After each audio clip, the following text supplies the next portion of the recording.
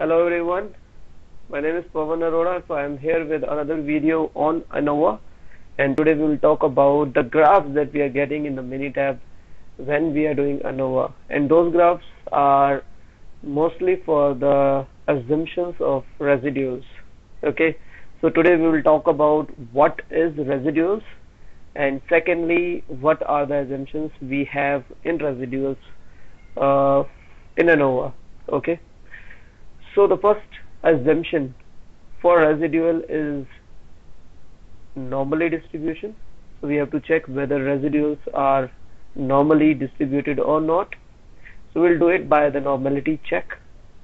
The second thing we have to do is independent, means the residuals are independent or not. So we do it using a correlation diagram between fits and residuals.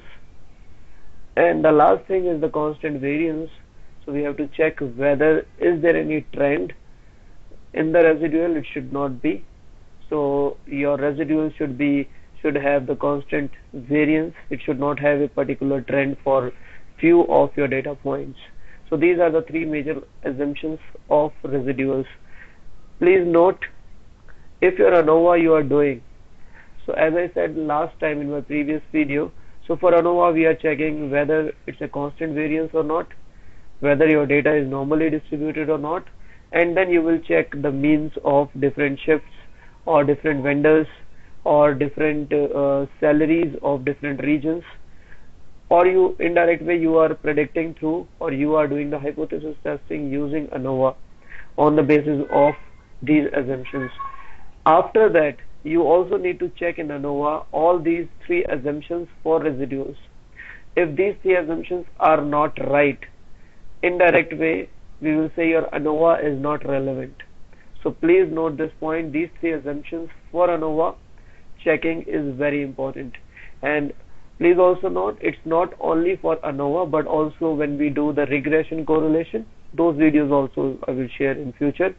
For those also, these assumptions for residuals are important. So we have to check always whenever we are doing any hypothesis testing to check whether residuals are normally distributed, are independent, and finally should have the constant variance. I mean, there should not be any trend. Okay, and how do you check whether trend is there or not? Using run chart. Okay, so first thing is we have to understand what is residual. I'm telling you, or I'm sharing with you in a very simple way what is residuals. First of all, I'm using the same data which I used in my previous video, where I was checking the throughput of line A in 3 shifts. So you can see in the row I have shift number 1, shift number 2, and shift number 3 data, correct? And this is for line number A, which I named as data A. Okay, and these are the data of throughput for each shift. Now what's the meaning of residuals? So residuals is nothing but a difference between the data point and the average of that particular shift. So I have the average here for shift number A, or shift number 1, shift number 2, and shift number 3. And here these are the difference between the data point and the average of that particular shift. So minus 2.8 is nothing but 91.4 minus 94.2. So same way I've calculated the residuals for all. And then the next thing is called fits. Fits means, for this ANOVA case, the fits is nothing but your average, or the other way to get it is this data point minus the residuals, so which is automatically coming as your average. So these are the average you can see for the first shift. So this is called the fits for first shift. Similarly, when you have second shift, you will have the fits or the average of second shift as fits, and similarly for the third shift. So this is called fits and residuals in case of ANOVA. Please note, when we are doing any regression or correlation study or hypothesis testing, that time the fits will come from your regression equations. It will not come simply as average. Okay, why? Because when you are using correlation and regression, you have variable X and variable Y. But in our case, when we are doing ANOVA, we have a discrete or indirect way categorical X and variable Y. So this is the difference. That's why so fits is coming from the average or indirect way, the difference between the data point and residuals. Okay, now I will show you how you can get these residuals and fits in Minitab, and then we will also do the 3 tests for residuals in Minitab. Okay, let's move to Minitab now. So this is my Minitab 17. If you are using Minitab 14, 15, 16, no problem, almost the same kind of tools we will use there as well. So I have the same data. These are the shift. These are the data of line number A for throughput. Okay. Now if I go to stat, it's very simple. Go to ANOVA and select one-way ANOVA. So I have selected here response as data A and factor as shifts. Okay. And then I will click on storage, and I need the fits and residuals in my column number C3 and column number C4, and then click OK. So when you click OK, you will get these. So today we are going to talk about these graphs, okay, one by one. And before that, I want to show you these are the fits value. You can see 94.21. All these are the average which I shown you in the Excel file, and then the average change when you enter into the shift number 2 and move on to shift number 3, your average will change or fits will change, right? And the residuals is nothing but the difference between the data point and the fits, which I've shown you in the Excel file. Okay, now let's move on to the graphs of residuals, so or the assumptions of residuals. So the first assumption which I told you is about the normality. So for normality assumptions, so this is the graph for normality to check whether residuals are normal or not, and we also have the histogram to check the normality part.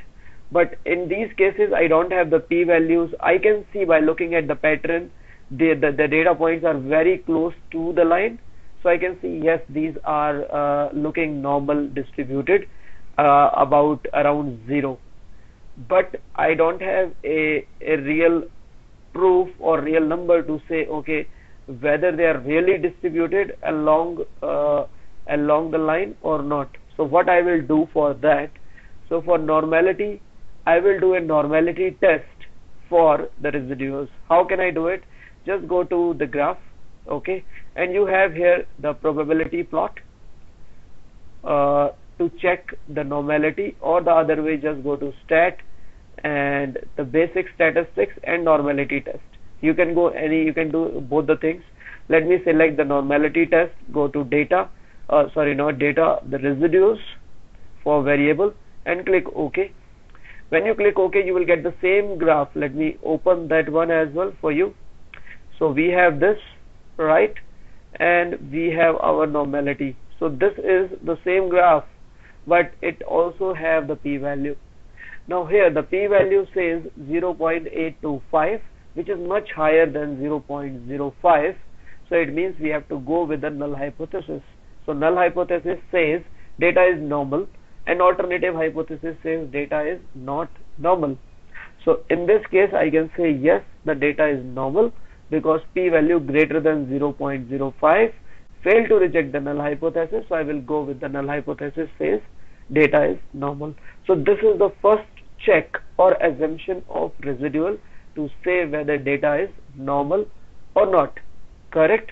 Now let's go to the second test or the second assumptions, which talks about the relationship between the fits value. Fits is nothing but your average value, and the residuals. So it shows there should not be any relationship between the fitted value and the residuals value. So now if you see, these are the fitted values, right, and these are the residuals values. Now how you get these graphs? This graph is nothing but it's a scatter plot between residuals and fit. Let me show you how you get it. So just go to graph and select the scatter plot. Okay, and this is a simple scatter plot. It's not showing any group or something. So now you can select here as Y as residuals and X as fits, and click OK. So when you click OK, you will get a scatter plot. You can see the same plot which you are getting here, right? So this is nothing but a scatter plot which talks about the relationship between fits and residuals, and in this case if I see, it's showing me there is no relationship. Now how I can say there is no relationship? Because it's not showing any linear trend or any parabolic trend or any quadratic trend something, so I will say there is no relationship. Now other way to prove whether there is any relationship or not is by using the regression. So just go to stat, go to regression, and just go to simple fitted line plot, okay, and then you can select the Y as residuals, X as predictor, select linear and click OK. So when you click OK, you can see here R square value 0, 0, 0, and also in the session window you can see there is a session window here, right? In the session window also your P value is very high, which is here.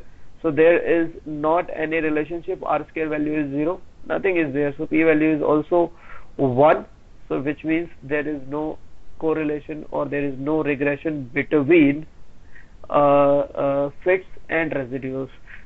So I'm saying by this I can say this is the second assumption, right, related to the ANOVA or residual plot. Okay, the last assumptions of residual is checking the trends. So you can see by looking at this chart, this is nothing but a run chart of residuals with respect to all the observations. By looking at this graph, it is not showing me any trend, it is not showing me any pattern, like in some of the cases, some of the observations which are very high and some of the observations which are very low up to some time, but it is not showing me any trend. And how can I get this graph, or from where this graph is coming? This is nothing but, as I said, it's a run chart between residuals and the observations, different observations. So how you can draw this, or how you can plot this? Just go to graph and not go to graph, just go to stat and go to control charts, and in the control charts you can go to quality tools and go to run chart. Just select this run chart, and here you have the data. Just select the data subgroup. Mostly for this case we don't have any subgroup because entire data is in one column, so we are selecting subgroup size as 1. Okay, if you have two different subgroup sizes, you can select 2 or 3, depends. Now what is the meaning of subgroup size? Please also understand, sometimes when suppose your line is running and you are taking 5 samples at every time to check or to do the testing, so I will say subgroup size is 5.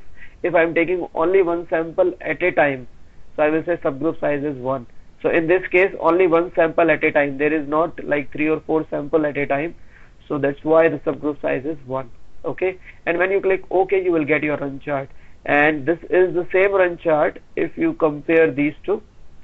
So this is your run chart and this is the run chart which you are getting from the residual values, right? Okay, so I think there is a mistake. I should not select this data, I should select the residuals in this case. So how can I do it? Just press Ctrl E, and here instead of data's A, you have to select residuals and click OK. And now you can compare your residuals plot with the run chart of residuals with this chart which you are getting. Is almost is 100% same, I would say. So that's how you can check the assumptions. So by looking at these 3 assumptions, first is normality, there should not be any correlation between the fit and the residuals, and the last is there should not be any trend in the residuals. If you have any trend, you will say there is a trend in the residuals. So third assumption is not valid, so my ANOVA is not a relevant ANOVA, there is some issues. Okay, so these are the test or the checklist for ANOVA to say whether it's relevant or not. So this is about this graph. I hope you like the video. In the next video I will come back to you on the box plot. You can see there is a chart which is generating for the box plot, right?